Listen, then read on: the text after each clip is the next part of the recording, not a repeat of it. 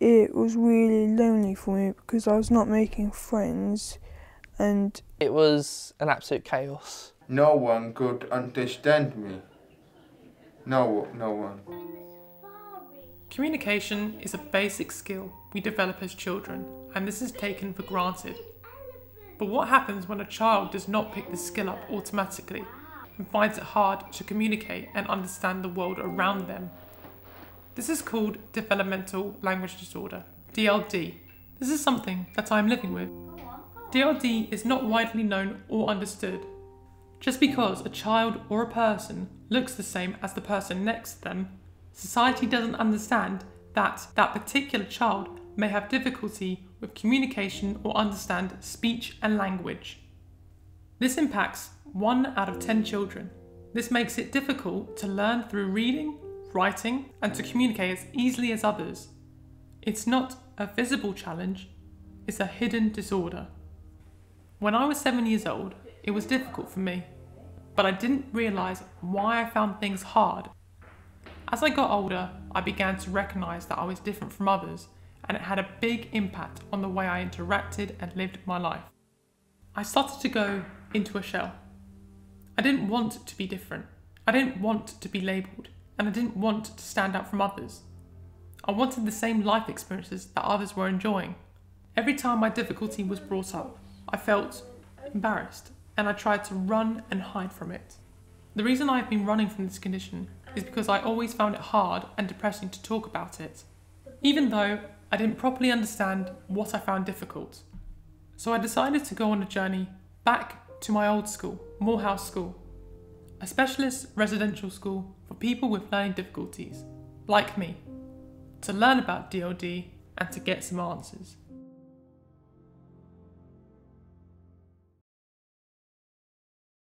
The only way I can describe it is as though you were a little boy who did not understand the world around him. I think, looking back, we always knew you had a problem of some sorts, but we didn't quite know what it was. I mean, you were our firstborn child, so we just thought everything was normal. This was how children, acted. Morehouse is exceptionally fortunate in that we are able to offer speech and language therapy, occupational therapy, specialist literacy intervention integrated into our teaching curriculum. And this helps all the children who come to us and addresses the needs that they have in the areas of speech and language therapy and occupational therapy, and also issues they might have around acquiring literacy skills. And it's allowed the children and young people to be able to access learning in a field of their choice, and then to go on to do things that they wanted to do with their lives after that, and thereby to fulfil the mission of the school, which is really to make sure that the young people who leave here are as independent and contributing members of society as possible. So to have word finding is basically like a cupboard in your brain that most people have organised. Yep. But for me, it's a very messy cupboard and it's all over the place. That's exactly right. You've explained that really, really well. So we're working on word finding, and word finding is, when they say it's that tip of the tongue phenomenon, when you know what that word is but you just can't think of it, and it gets when you have a diagnosis of DLD, learning vocabulary doesn't come naturally like it does for other people. You need to be taught words explicitly and taught what they mean, how to use them, and even how to pronounce them and how to put them into sentences as well. So the first thing you do when you've got word finding difficulties, when you can't think of that word... Matthew and I were working on word finding. Word finding difficulties are when you know exactly what the word is, but you just can't get that word out. And we call that the tip of the tongue phenomenon. A lot of people have this difficulty, but it is a unfortunate part of having a developmental language disorder is it's very common that you've got word finding difficulties, and my role is to help the students not have that struggle. So what Matt and I were doing is we were doing a approach to teaching word finding where you look at your ability to categorise things. As Matt explained in his session, he felt his brain was a really messy filing cabinet with lots of bits and papers everywhere, and that's why he can't ever get those words. And being able to put things into categories helps to kind of organise that filing cabinet so you can pick that word that you want more easily.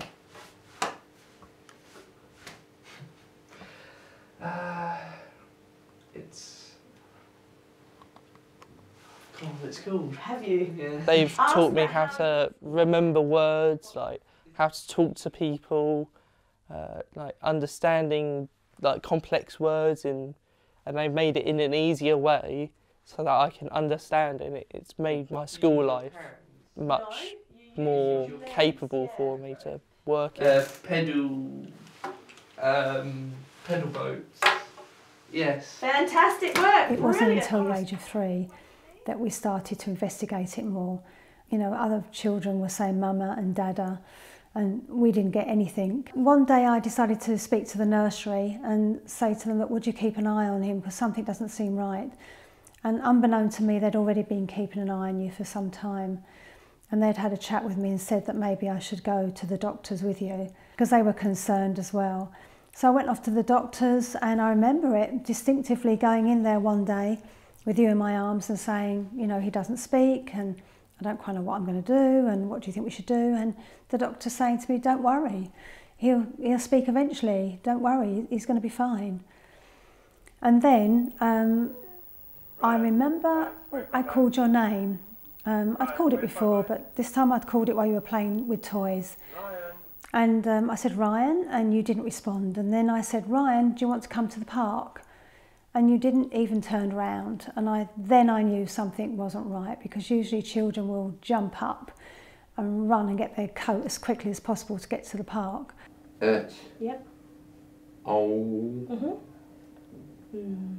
Season. Excellent. All right, so we know now a deciduous tree is a tree that loses its leaves every year. Yep. Okay. Like every student with DLD, no one person presents the same. The area of impairment and the area of need and support that they require really does vary. So with John being in college, we were teaching vocabulary specific to his agriculture course and teaching him what the words meant and then how he can actually put them into practice when he's on the farm communicating with other farmers, or also within his written assignments, and just preparing him for life on the farm. We know about trees that they can live and that they can go green at summer, then go orange at winter. So what we've done is a vocabulary word map where John was required to write down the word that I was teaching him, and then we needed to together look at what that word meant, practice how you would use it in a sentence, and look at how the word could possibly change to be used in maybe a different tense or in a different context. We also drew a diagram which supports John in linking that word to its actual meaning by having a visual representation.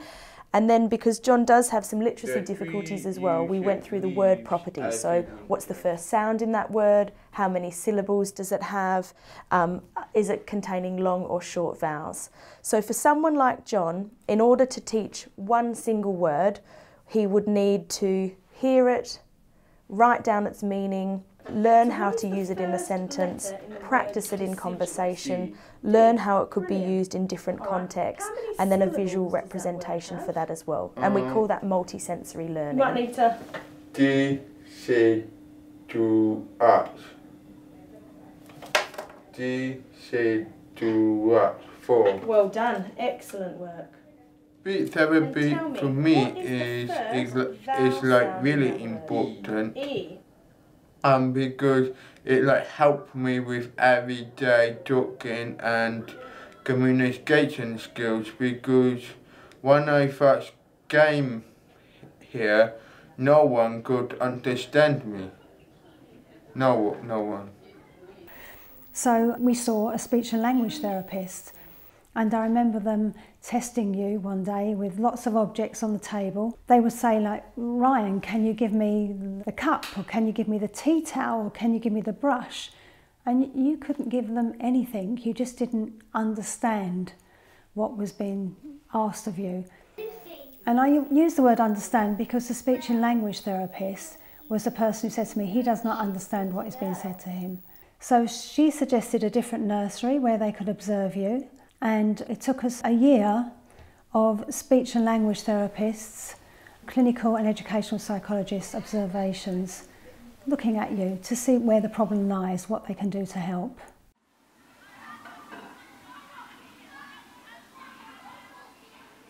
I have one last question, and I'm a little bit nervous asking this question, but what did I used to find difficult? If I'm honest, yeah? Yeah. You found a lot of things really difficult, Ryan, yeah? I suppose I properly met you in year 10, is that right? Yeah, you and I began working together. A key thing for you, Ryan, was probably then your confidence, and you really wanted to formulate certain friendships. And I think you'd had a knock of confidence probably before then about trying to work out your group of friends. So we did quite a lot of work, you and I, on self-awareness. So that was working out who Ryan was, yeah, where his strengths were, where your difficulties were, and how we could use your strengths to help those difficulties improve. Yes, we did a lot of work around you understanding what it was to have a language impairment and why that language impairment meant that you found these other things a bit harder.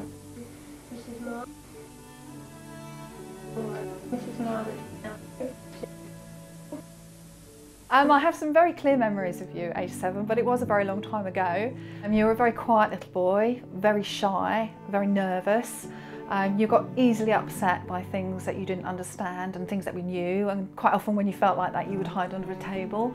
So I spent quite a few hours with you under a table trying to coax you out to make you feel more confident. You were quite easily upset by change and new things and new routines, and that did make it quite difficult for you to make friends initially when you joined us. You and I did a lot of work on learning how to formulate sentences, particularly as you went through the college, getting them into essays.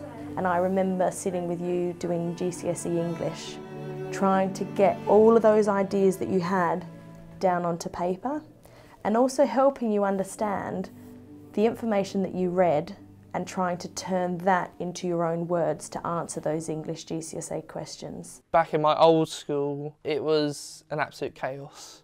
What they did was they didn't teach you anything, they just gave us these booklets. It was a level from 1 to 8. Sometimes when I get through one, I get it checked and all of a sudden all the questions are incorrect.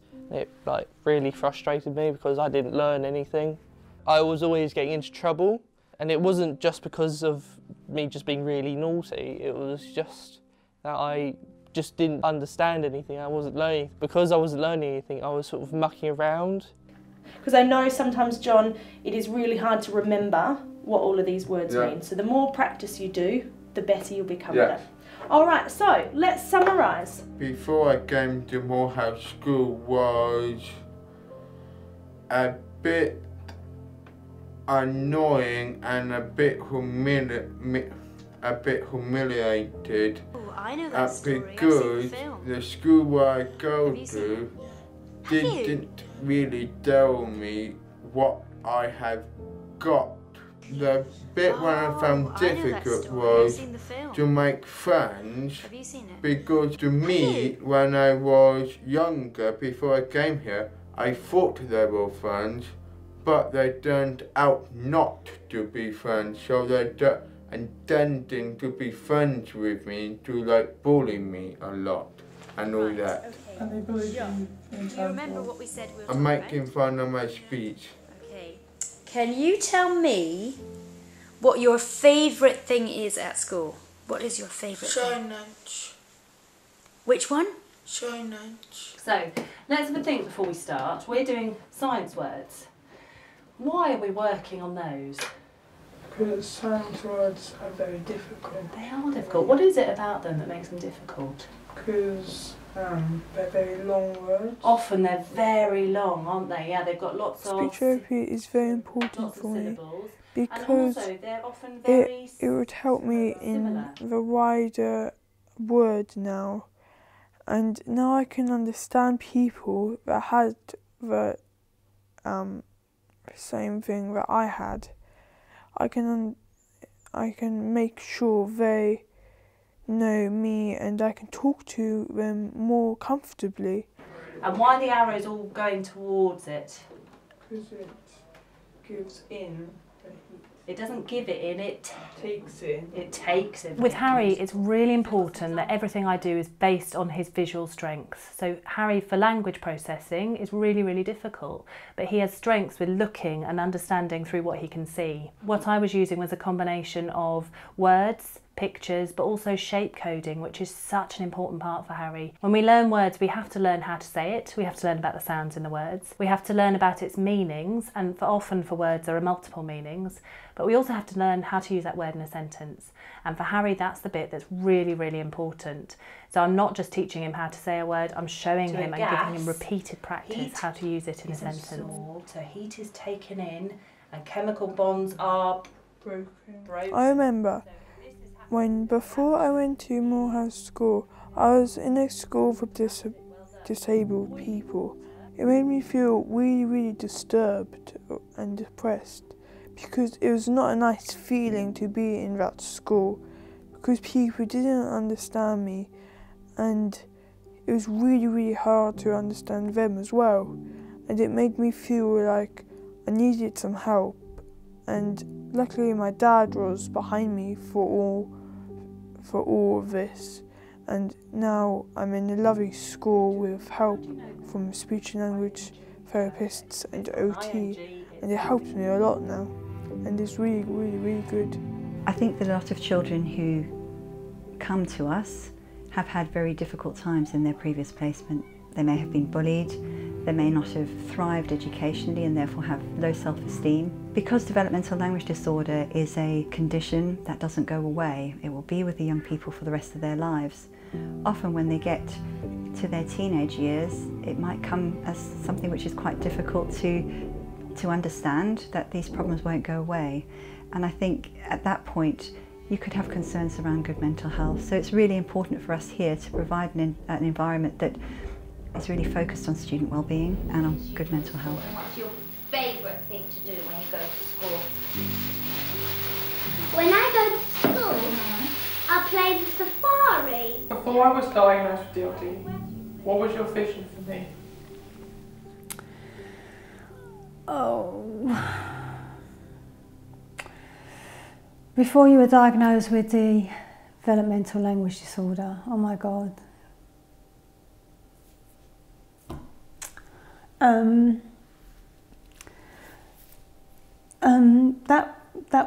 That was just something different completely. We just had everything planned out. When we were told you had DLD, it was devastating. It was frightening and very emotional and scary. When we were feeling at our lowest, my friend sent us a poem that helps describe what it feels like to have a child with a disability. It goes something like this. We found out we were going to have a baby. It was so exciting. It's like planning a fabulous vacation to somewhere you've always wanted to go. Say Italy. So you plan a trip to Rome. You buy the guidebooks. You look forward to seeing the Vatican, the Colosseum, Trevi Fountain, eating pizza, ice cream and drinking wine. The day arrives and you pack your bags and off you go. After a few hours, you land and step off the plane to find out that you've landed in Holland.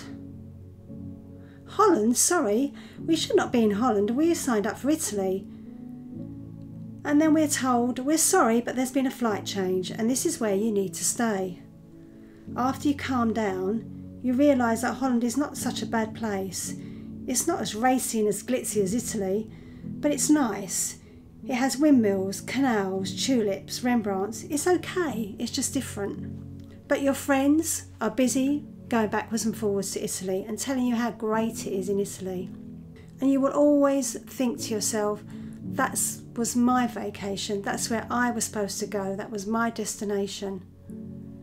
And you'll never forget that, and that hurt never goes away. But if you keep worrying about what could have been, in Italy you'll never realise how wonderful Holland can be and what Holland has to offer. Looking back over the past 20 years, you have grown from a child who didn't recognise us as mummy and daddy when you were 3. And now, as I think about all the things you've done and the things you've experienced and the things that you've achieved, they're unbelievable. If someone had said to us when you were 7 that you would be in the place you are now, We would never have believed it. It's been a difficult and painful period, but there are no prouder parents in the world than Dad and I. You have grown to be a thoughtful and caring young man, one that we are proud to call you our son. I initially didn't want to make this documentary. This was a subject I tried to keep hidden. It was too close to home, and I found it hard to talk about it. And I didn't want to bring it to the forefront of everyone's mind that I had a difficulty, because this was a hidden disorder. My fear was making mistakes, not understanding what people would say, the influence of a joke, or sometimes instructions or communication. My fear was not fitting in. But going back to Morehouse School opened my eyes and allowed me to see myself through the stories of Matt, John and Harry. I have learned that perhaps the world isn't very tolerant and that I can't change who I am. I'm the person who has this difficulty, and it will be with me for the rest of my life. But I've learned that from this whole journey, from the initial idea to now, is that it is okay to talk about these things instead of running from it like I did in the past.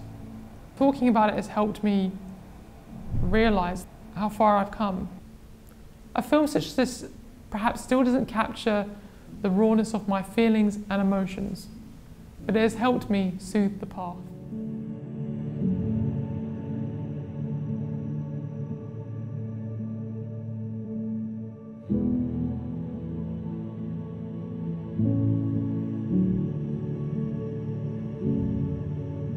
Ryan, Kalifa,